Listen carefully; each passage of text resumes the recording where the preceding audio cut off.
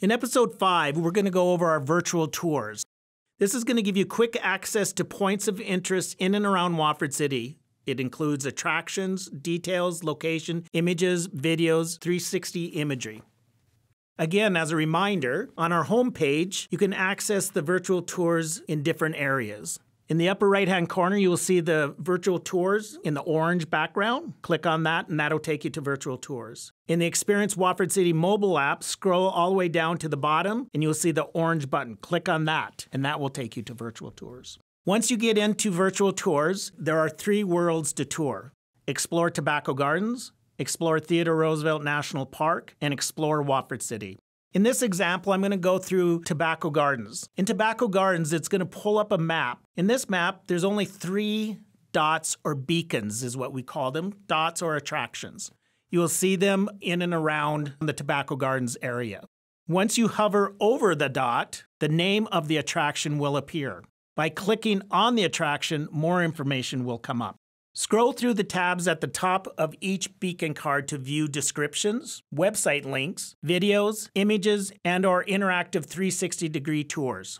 Click the Places button at the bottom of the map to view all beacons and filter by category. So once you click on the Follow section, it'll take you to the augmented reality navigation with the Yonder Me. This is a really unique point of the virtual tours. Using your mobile device, make sure you click on the HTTP that's noted on this page. For instance, on this one, it's the HTTPS Yonder Me Tobacco Gardens. Once you've clicked on that, you will be able to navigate via 2D maps or go into a 3D augmented reality with your phone's camera. This is very similar to Pokemon Go. Using your phone, you will be able to see a point or beacon off in the future, and you can make your way to it. You'll be able to privately share with people in your group or family and friends where you are at. In this instance, you could be up at Burnt Hills and your family and friends could be down at the resort or at the marina. You've asked them to come up to Burnt Hills, you will be able to see how they're making their way up to Burnt Hills and when to expect them. You'll be able to visit points of interest to unlock prizes, trophy points, and more.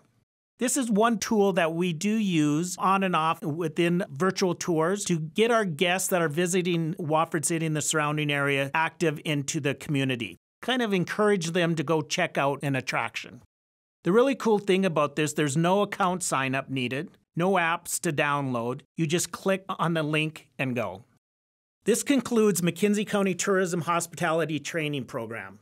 It is our hope that you can now answer the question when someone says there's nothing to do. There's so much to see and do in Watford City and McKenzie County. Let's see what you learned.